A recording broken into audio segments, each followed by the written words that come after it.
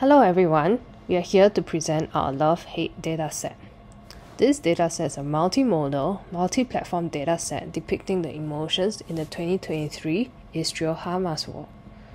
It's multimodal because there is text and images.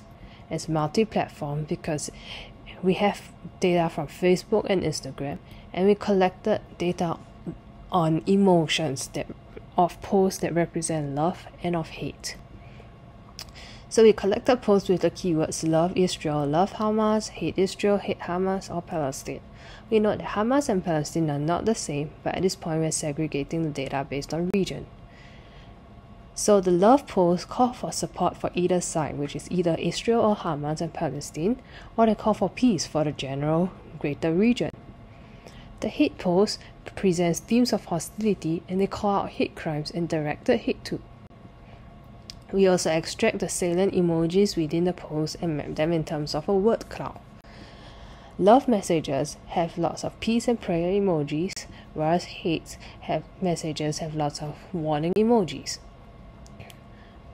We also perform a psycholinguistic analysis using the LRWC package to sieve out the parts of speech and the psycholinguistic indicators in the love and hate messages.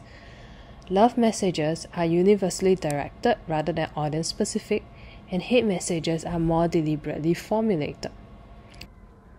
In terms of psycholinguistic indicators, love messages use more religious indicators as a binding force.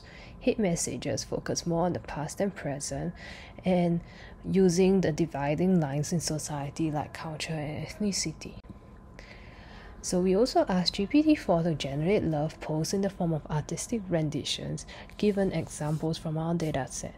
We find that GPT-4 generates simplistic images and generic text. So some lessons from the love-hate dataset. This dataset provides a snapshot of discussions during a real war, and the expression of love consists of subtle shades of the land, of people, of humanity in general.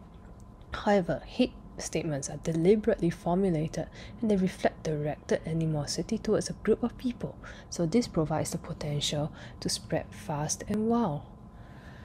That's all for our quick promo on the love-hate dataset. Please visit this link to download the dataset, and we hope that you will use it. Thank you.